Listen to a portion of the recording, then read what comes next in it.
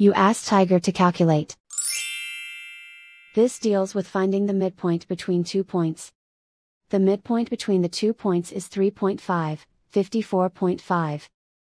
Let's solve it step by step. Plot the 2 points and calculate the midpoint using the formula. The coordinates of point 1 are, x1 equals 65, y1 equals 46. The coordinates of point 2 are, x2 equals negative 58, y2 equals 63. PM represents the midpoint of the 2 points.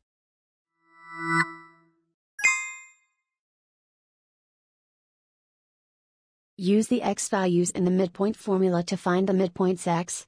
x1 equals 65. x2 equals negative 58. Simplify the arithmetic.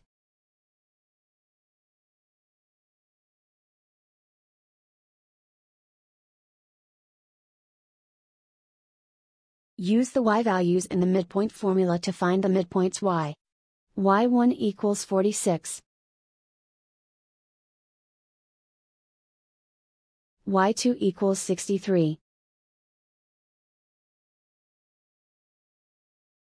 Simplify the arithmetic.